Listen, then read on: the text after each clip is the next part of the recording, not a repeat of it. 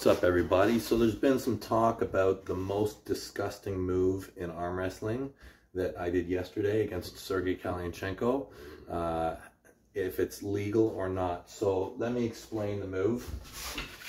Okay, so you start off, get your grip, referee calls go, bang, and you get control somehow, however you want to get control. Now, to show the ultimate levels of disrespect, you show that you are unamused and unimpressed.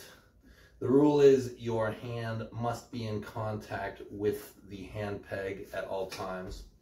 However, you can keep contact with the peg, slide your forearm up till your elbow gets in place, maintaining contact. You can rest your head upon your hand and watch as your opponent flails and struggles. The most disgusting move in arm wrestling.